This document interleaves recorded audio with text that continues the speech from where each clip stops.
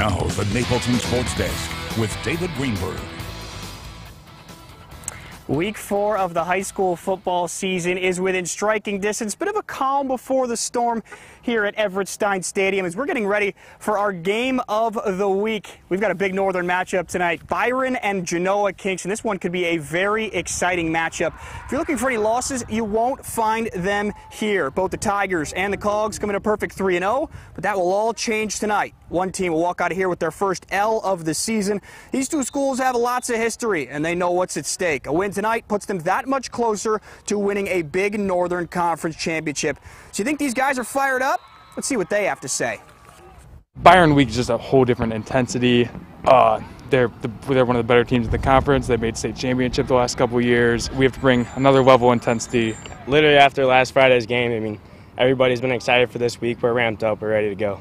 We're definitely focusing in a lot better than I think we have for the first two games. There's definitely a sense of urgency to get working hard and get this week started. They're one of the harder teams in the conference, so we just got to step it up this week at practice so we can step it up during the game.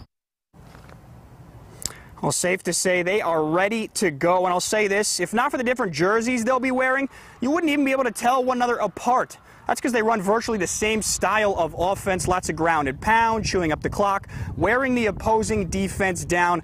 Not going to be many surprises for these defenses. They basically face it each and every single day in practice. But practice is one thing. Friday night, under the lights with the crowd and the atmosphere is a totally different ball game. Both these teams have playoff aspirations, and their coaches are thrilled to be getting a test like this so early in the season. Genoa's a great team, and we're going to find out, what we're made of. And, you hope your kids rise to the challenge, but we're going to have to win games like this, come playoff time. So, we're really looking forward to it. Byron's good. They're sound, they're solid, and we have nothing but respect for them. So we got to be on our game this week and try and take it to them. Well, there you have it, folks. A couple of great football teams ready to put on a show for us tonight. If you're unable to make it out to our game of the week or to your local area game, be sure to catch Scott Leber and I for Overtime at 11 p.m. tonight on Fox 39. We'll have all the highlights from this matchup, as well as plenty of other coverage from around this state line. That'll do it for me. Week 4 of high school football, ready to roll.